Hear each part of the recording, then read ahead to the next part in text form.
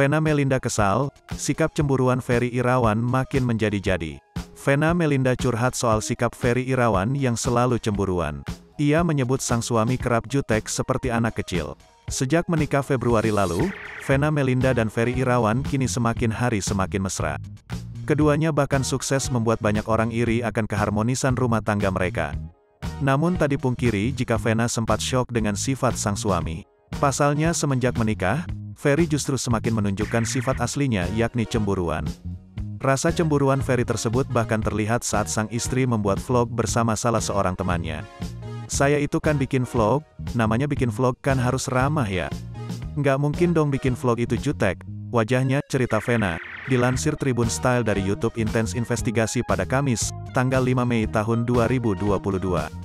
Dikatakan Venna, kala itu dirinya tengah duduk berdekatan dengan temannya. Sontak saja, Ferry merasa cemburu hingga menyuruh Venna untuk duduk berjauhan dari orang tersebut. "Orang yang bikin vlog duduk di sebelah dong." Dia, Ferry, bilang, "Minggir-minggir. Gimana caranya bikin vlog jauh-jauhan?" tambahnya. Mendengar hal itu, Ferry pun menimpali.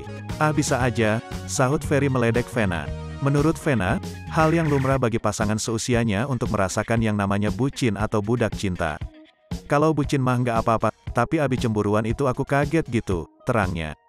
"Kalau nggak bucin di usia kayak aku kayaknya nggak menikmati hidup.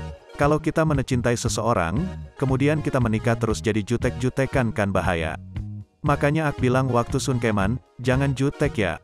Karena dia suka tiba-tiba cemburu dan jutek gitu. Kayak anak kecil banget," pungkas Venna Melinda.